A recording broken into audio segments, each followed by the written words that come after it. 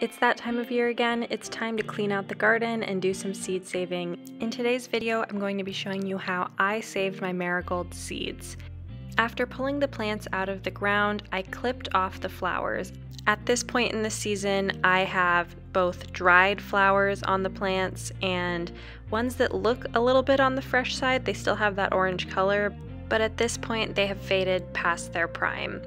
After snipping off all the flowers, I piled them up and then I separated them out. One pile for the fully dry flower heads that were more brown and crispy, and then another pile for the fresher looking flower heads that still were green and orange.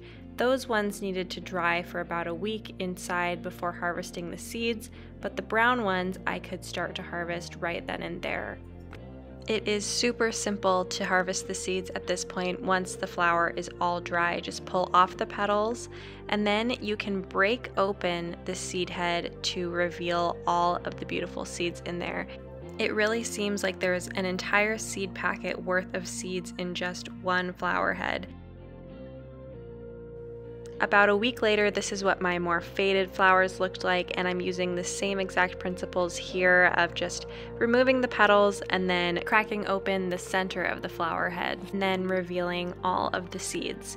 So it's as simple as that. Saving marigold seeds is incredibly easy, and I hope I showed you here how easy it was for me this year and how many seeds this process can yield. It's really a worthwhile thing to do if you have just a few minutes when you're cleaning up your garden. Thanks so much for watching, and don't forget to like this video and subscribe to my channel for more videos on growing your home and garden your way.